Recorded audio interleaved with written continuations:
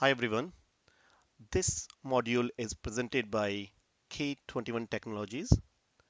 Uh, just a little background about K21 Technologies. We are Oracle Gold Partner and we specialize in architecture work, implementation work, mainly around install, configure and integration.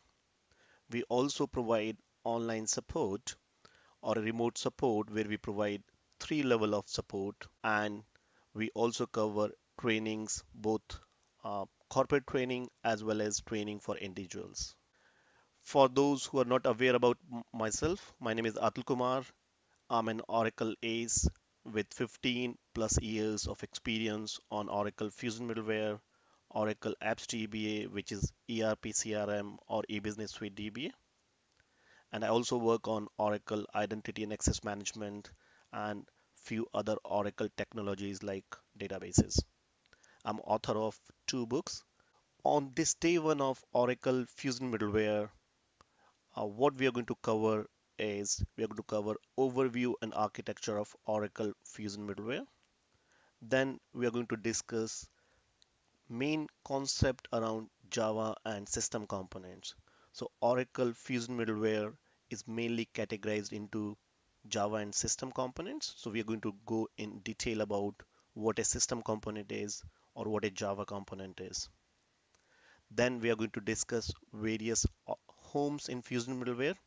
So you might have heard of Oracle Home, but apart from that, in Fusion Middleware, you have a lot of other homes like Middleware Home, Java Home, WebLogic Home, Coherence Home.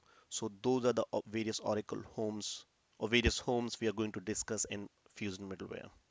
Next, we are going to cover is repository creation utility, which is a tool to create schema in database for Oracle Fusion Middleware products. So schema is nothing but a user in database with including the objects like tables, views, synonyms for Fusion middleware. So if you're installing Fusion middleware product like SOA or identity management, appropriate schemas needs to be created, and those schemas are created using repository creation utility that we are going to cover on day one. Then we are going to cover administration and management tools for Oracle Fusion middleware. Then high availability overview on Fusion middleware products. So high availability is mainly around you don't have a single point of failure. You have active cluster. So if a node goes down, you have another node to take it over. Highly available solution, which is key requirement in an enterprise deployment. Then we are going to finally cover on this day one about overview of disaster recovery, which means you have an active on primary site. However, if your entire primary site goes down, let's suppose earthquake strikes, or if there's any problem on your entire primary site, then you should be able to recover it on a geographically distant location, and your business doesn't go down because your primary site is not available.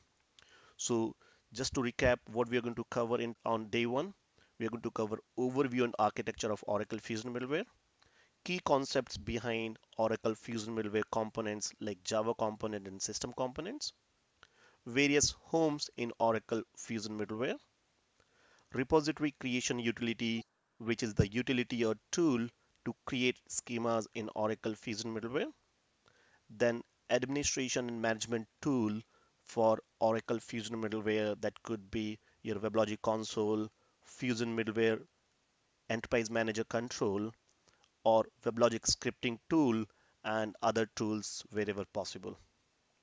Then high availability overview of Oracle Fusion Middleware components and disaster recovery overview. So this is just for day one of Oracle Fusion Middleware.